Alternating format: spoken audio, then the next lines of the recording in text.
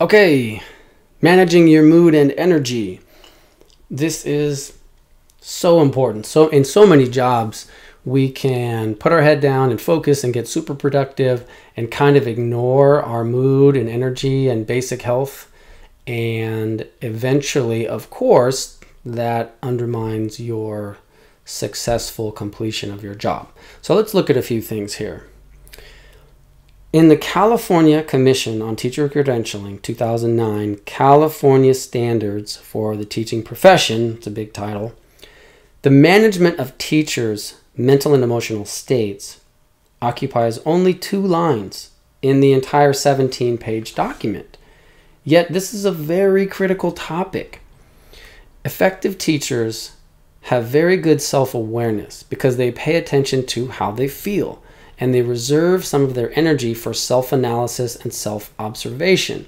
So they might say, you know, I'm feeling a little exasperated today, or I notice that I'm being short with students today. And those are the type of indicators to an experienced teacher that they need to redress something, take a break to replenish, and then get back in front of students with a new attitude and new energy.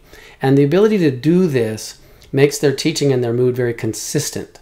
And that makes students feel safe in their classroom because their teaching is predictable and emotionally reliable. Also, the ability to protect your energy is critical to not getting burned out. Inexperienced teachers can be at their wits' end and still going full bore for days and days until they simply have nothing left to give. So experienced teachers don't let themselves get that depleted, and they'll take action earlier to rest, recoup, and replenish. There are a variety of ways to maximize your proximate during the week or weekends and your long-term spring break, Christmas break, summer break breaks in your school year. And they all start with a focus on self-care. So here's what I call an expert tip is create a rubric for indicating your mood for students and teachers alike. And when you call roll, each student can give a number from 1 to 10 that indicates how energetic or good they feel that day, and the teacher can do the same.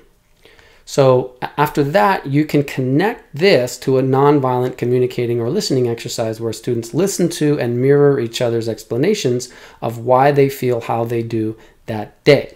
And as the teacher, if someone gives a 1, you can go over to them later in class and check in with that student while everyone else is doing something else, an activity, to make sure that nothing really bad or dangerous is going on.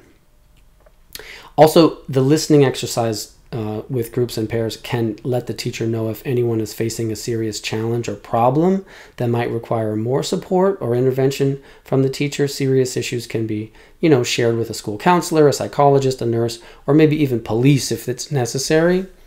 And this level of support and communication within the classroom can give students a feeling that they belong and that they matter. If they don't have stable adults in their lives or a structured home life, this kind of intervention can really make a big difference. It can really help you too. Again, it helps you as the teacher to be honest and upfront about your feelings, and it really helps them to see you as a real person as well. And last is, don't forget to support your basic physical needs too. And these seem obvious, but again, when we get into productivity mode, we can forget. Eat healthy, get sleep, drink water, bring healthy snacks to school so you're not just at the vending machine eating Cheetos. Take a walk during recess or breaks. Eat lunch near nature. Listen to calming music in your office or in your empty classroom. I always like it in my empty classroom. Number 3, take deep breaths, stretch, meditate. I love to stretch during the day. It's amazing how much energy is released, pent-up energy. You can lie down on a yoga mat. I often lie down in my office and my office mate will come in and catch me laying on the floor. But that's so necessary sometimes. And these, small daily actions can really make a huge difference in how you feel. Okay, that's the end of this quick video. Thank you so much for joining me.